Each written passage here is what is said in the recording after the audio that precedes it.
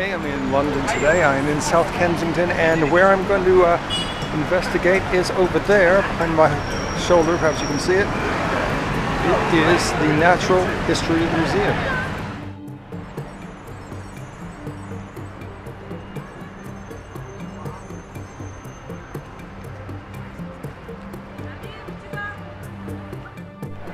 Oh yes, suspended up there is the blue whale skeleton, nicknamed Hope. It's been there since 2017. In this giant hole there used to be a Diplodocus skeleton, but that's now on tour. And we have this beautiful skeleton instead.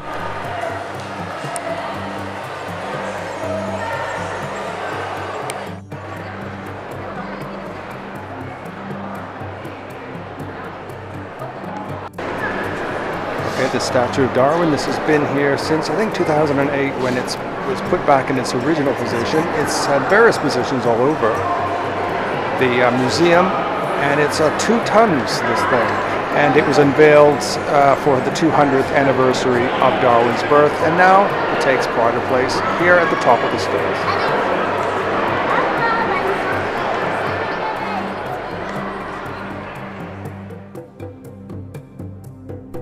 The statue was created by Sir Joseph Boehm and was unveiled on 9th of June, 1885.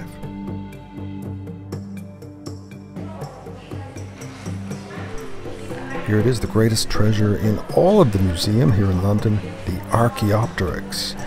Now this slab was discovered in Bavaria, in Germany, and it's a clear transitional fossil between non-avian dinosaurs and birds. It's been called the first bird. There have been others found which have been earlier. And this has characteristics of both birds and reptiles. There's feathers, of course, you can see them.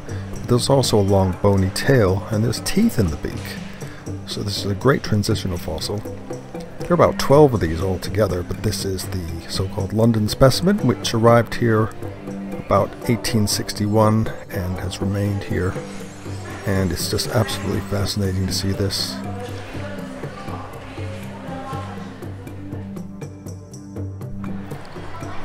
Here we have the human evolution wall. Some of the skulls, most of the main ones have been found over the years, including down below here, early hominins going back to about 8 million years. Then you have all the Australopiths. And that includes, of course, Lucy's species. And over on the right here we have the robust Australopithecines, the bigger guys. And of course our own lineage, genus Homo, which of course includes us. That's the one at the top.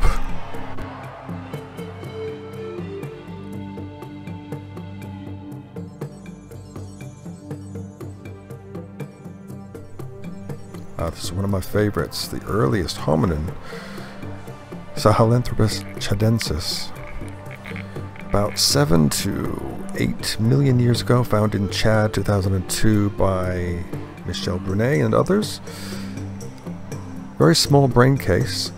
It's very close to the human-chimpanzee split, might be even ancestral to both. That's a beautiful skull, I think. Yes, here's Ardipithicus ramidus, found by Tim White and colleagues back in the early 90s in Ethiopia. Really nice creature. Lived in trees. Walked around on 2 legs as well. We know that from the foramen magnum, the hole at the base of the skull being centrally placed. Same as the previous specimen we're looking at. Means she was an upright walker. I've got a replica of this skull at home. Half-size replica, really nice.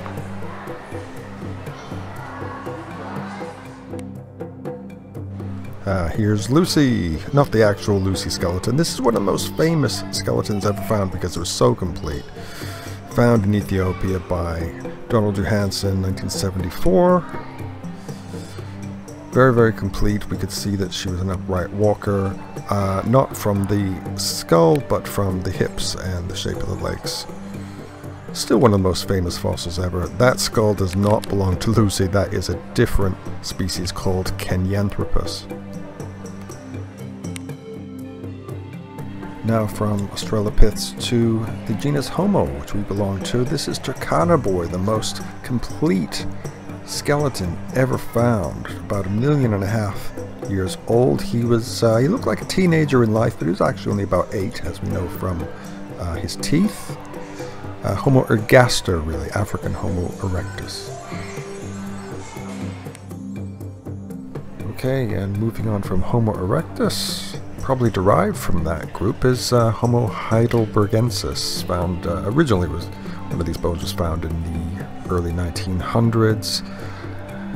These are possibly ancestral to humans. These could be our most direct ancestors, although some people think that they are more ancestral to Neanderthals. So we've got 3 of them here, 3 nice skulls, and this one in the middle is the real thing. The other 2 are models.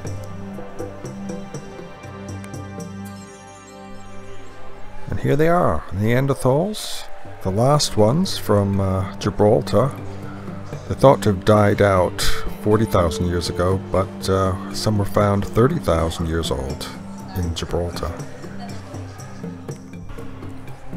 Now here we are. This is Cheddar Man, found in Cheddar Gorge, Somerset, England, and this dates back to the Mesolithic, about 9 or 10,000 years ago. So this is one of the youngest skeletons, and it's obviously a modern human, and he died a bit of a violent death. Yeah, it looks like he might have been hit, or he might even had some sort of bone infection. You can see his lesion above his right eye.